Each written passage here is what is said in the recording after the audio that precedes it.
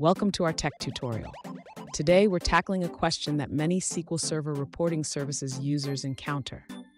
Sean asks if there's a way to add custom HTTP response headers to SSRS, similar to how you would configure them in an IIS web config file. He mentions trying to add headers like XFrame options to the web config file located in the Reporting Services directory, but it didn't work. Let's explore this challenge and find out how to effectively manage HTTP headers in SSRS.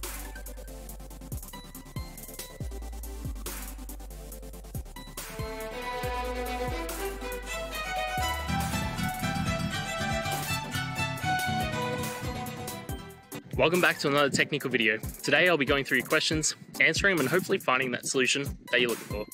Guys, remember to stay just a little bit crazy just like me, and hopefully get to that resolution you need.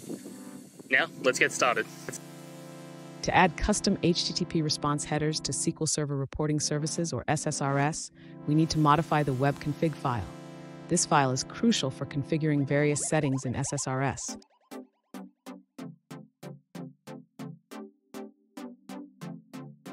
In the web.config file, we will add our custom headers under the HTTP protocol section. This is similar to how you would configure it in an IIS web config file.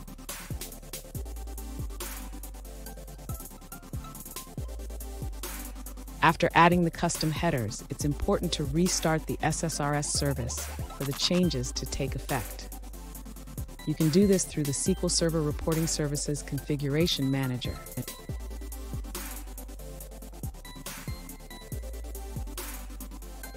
Finally, verify that your custom headers are being sent in the HTTP response. You can use browser developer tools or tools like Postman to check the response headers.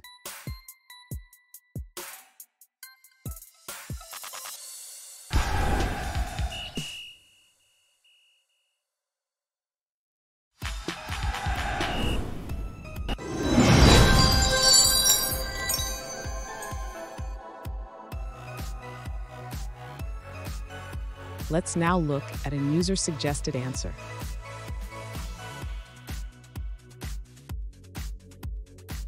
You can now add HTTP headers in Power BI Report Server and SQL Server Reporting Services 2017 and later. To do this, connect to your Report Server instance in SQL Server Management Studio.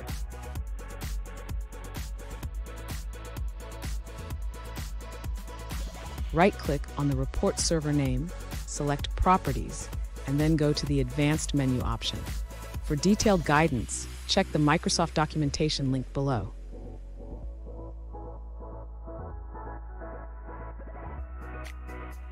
If you encounter issues connecting to the report server, ensure you specify the web service URL, like hexample.local/report-server. More help is available in the Microsoft documentation.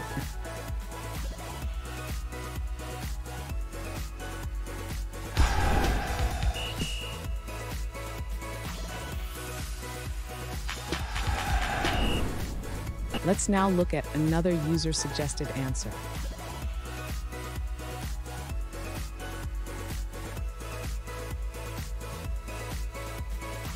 To add HTTP headers in SSRS, this user found a solution for the login page.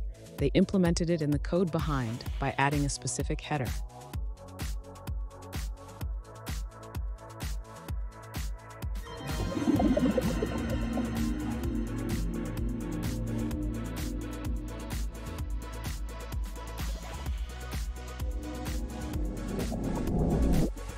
Let's now look at another user-suggested answer.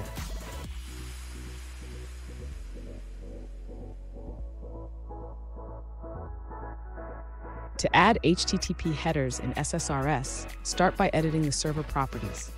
Connect to your report server in SQL Server Management Studio, right-click the server, and select Properties.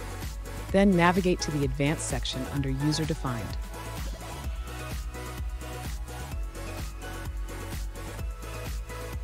You can configure CORS and custom headers here.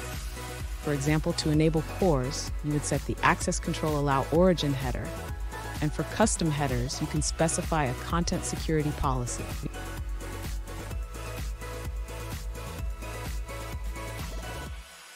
These settings are stored in the SSRS database. specifically in the report server's dbo.configurationinfo table. Remember, a server reboot may be necessary for the custom headers to take effect due to caching issues.